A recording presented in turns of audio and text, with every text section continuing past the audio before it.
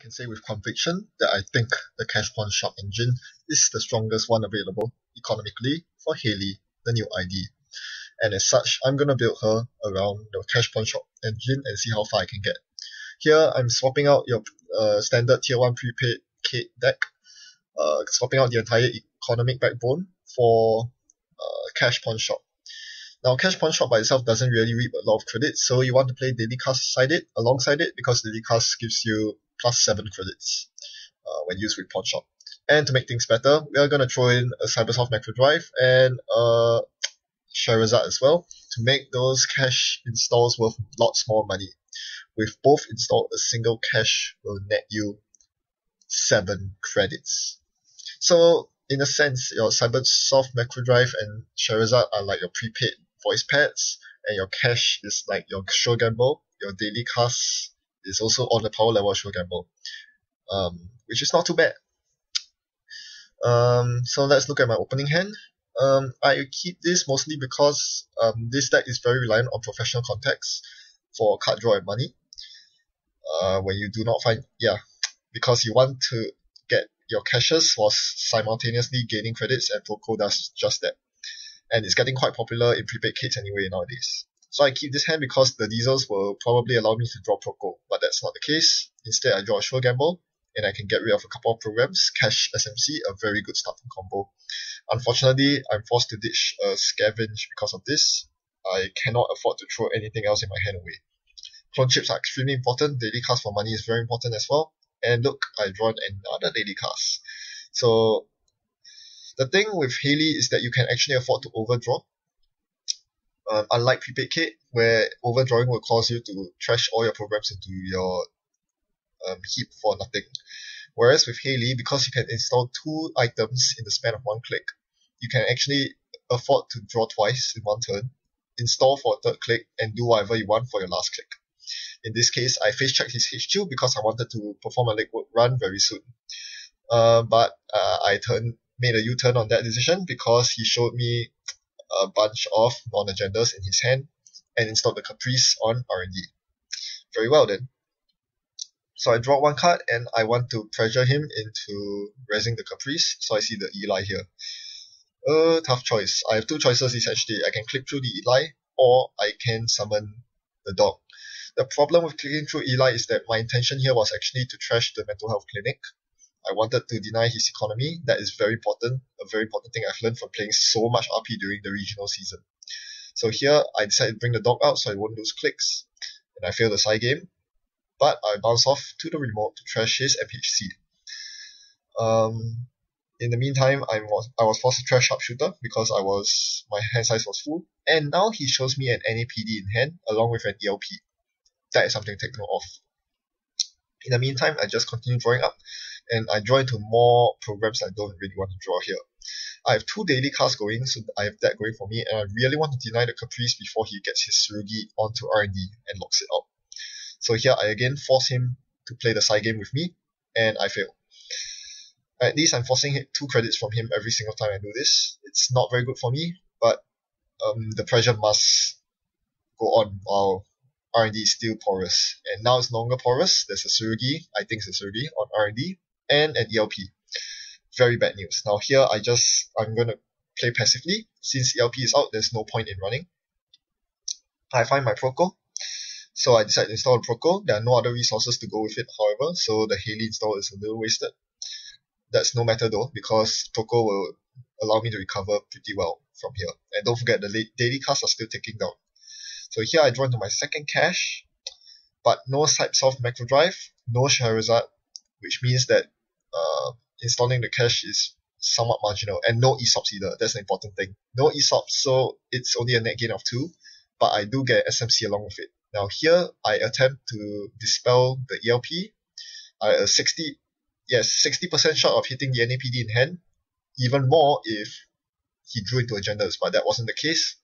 I didn't hit the NAPD, and that really, really hurt. I needed the NAPD. I was setting up for that run, and it almost worked out for me, but no, the NAPD did not come.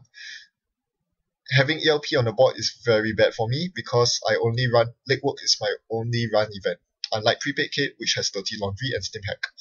I couldn't find influence for Steam Hack, and so now I'm going to pay a lot of click tax, the ELP tax. So since I find the only thing I can install from my hand is 2 hardware, so I go on to install the R&Dis, double R&Dis. Hopefully that will distract him into having to defend R&D even more.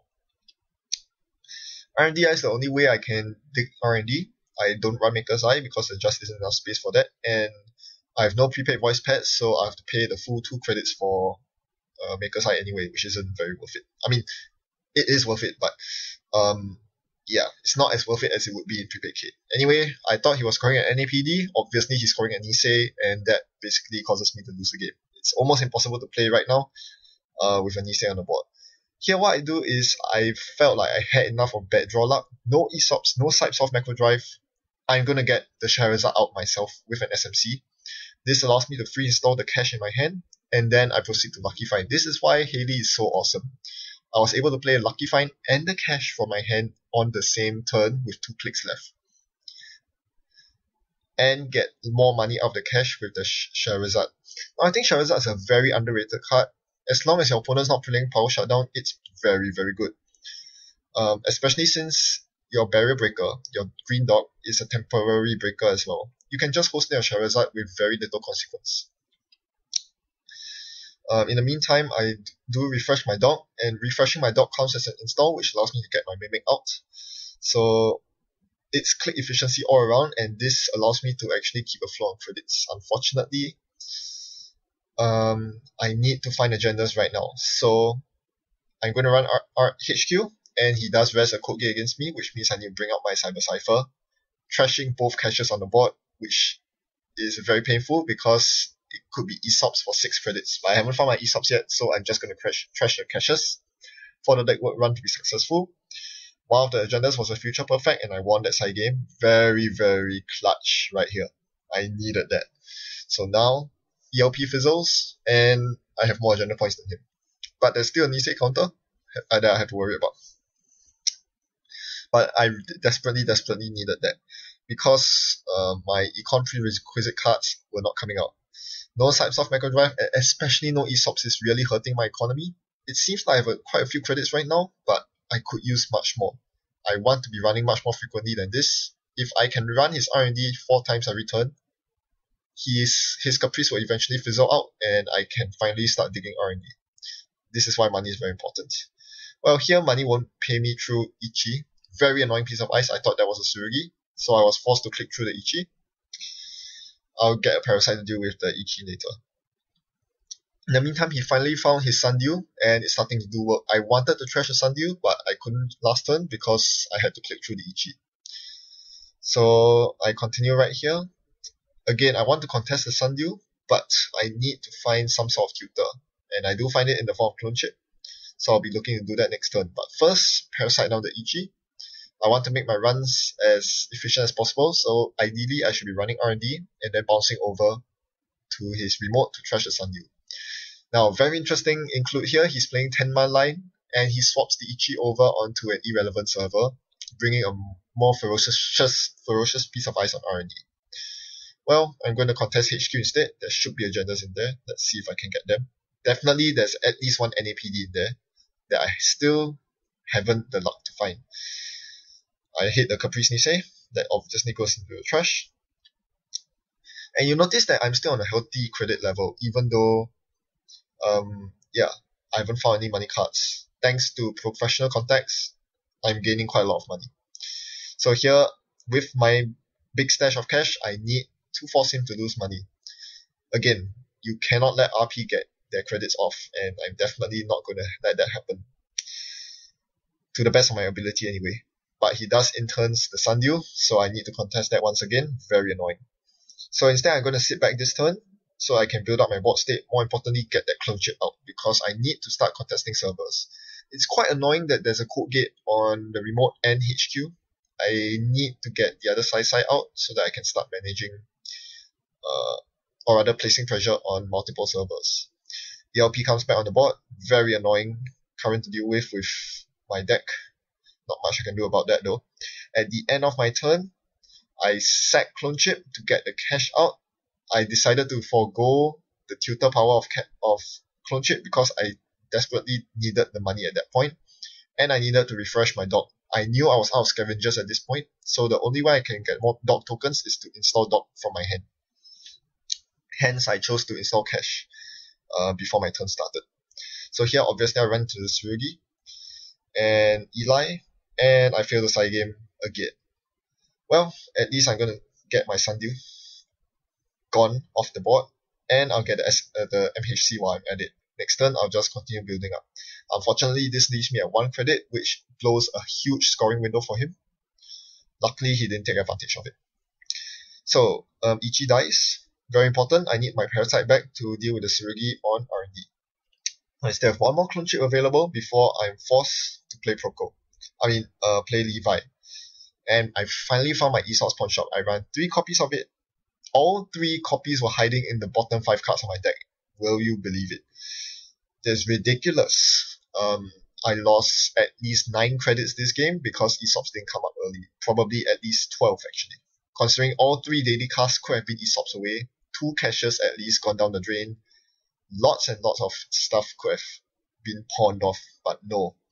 Aesop's didn't show up, and I could have at least 12 more credits more than what I have right now. Well, that's what you get. It's like drawing all your econ events before your prepaid. Yeah, it's as if all 3 prepaid voice packs are stuck at the bottom of your deck. You can't do much about that. So, I install my Clone Chip and get down to work immediately. There is an agenda for the picking, and I need to contest it.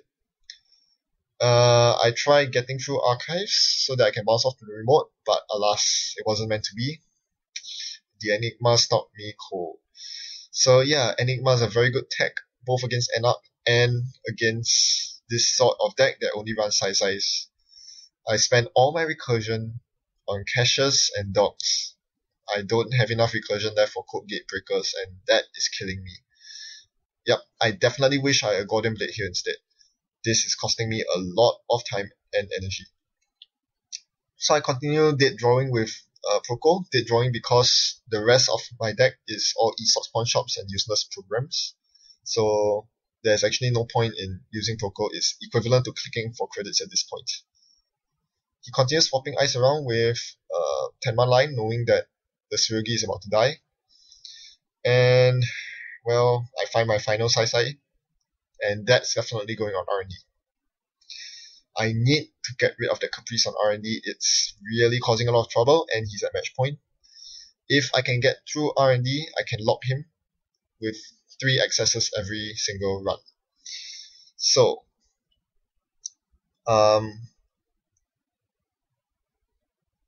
once again, I do pass the side game this time. We both bid 2, but he ends the run with a Nisei counter and threatens to win the next turn with the NAPD that has eluded me from the beginning of the game. It's now in that remote, and I can't steal it because I'm only on 4 credits. I have no recursion, and I'm pretty sure it's an Enigma on the remote that I can't get to. Without recursion, I think I'm doomed. The best I can do is to install Artman 2 and hope that it's an Enigma that's on the remote. But I can't do that. I won't have enough credits to steal the NAPD at the end of it. So, yeah, I'm pretty screwed now. So, basically, at this point, I realized that there was no point running through the remote. My only avenue to even have a remote chance of winning was to run R&D and hope to top deck 2 Niseis. And that's after killing the Caprice. So that's exactly what I did here. I ran, I paid through. Thankfully, the Eli is easy to break with dog all this while, but I quickly realized that I was ending the run with 3 credits because I spent 1 side credit. So I couldn't steal any NAPDs, but it doesn't matter. There were no NAPDs for the picking. There weren't any agendas, in fact, so I just called game and took credits. Or rather, I ran the remote for the sake of running it, and yeah, it was a Lotus Field. In the end, I would never have been able to get through that. That's what happens when you run out of recursion. It's awfully painful. I've learned a lot from this game on what I need to patch for my deck. Firstly, double Sai is a very bad idea for this deck because you want to use your recursion for caches and dogs. You don't have enough recursion to bounce your Sai around, and that will cost you games. One Sai is good to place your primary pressure on, usually R&D, but you need either a Zoo Keymaster or a Gordian Blade to cover all other code gates. Double Sai is a bad idea. Secondly, I'm not a very big fan of Levi AR Lab Access. Unlike in Prepaid Kit, where you can potentially play it for 2 credits, here you always have to pay the full 5 credits to reset your deck. And that is a huge tempo hit that many corps can take advantage of. Yet you do need the entire deck recursion that Levi provides, because this deck runs a finite amount of money. Sooner or later you realize that you've run out of dog tokens, you've trashed your entire rig to Aesop's pawn shop, and you need to reset. And that one Levi is the only way out of that situation. Had this game dragged on longer, I would have had to play the Levi within a couple more turns. Basically, I think this deck has potential, but it definitely needs some sort of tweaking. Do you have any ideas for me? Do leave them in the comment section. Thanks for watching. Happy net running.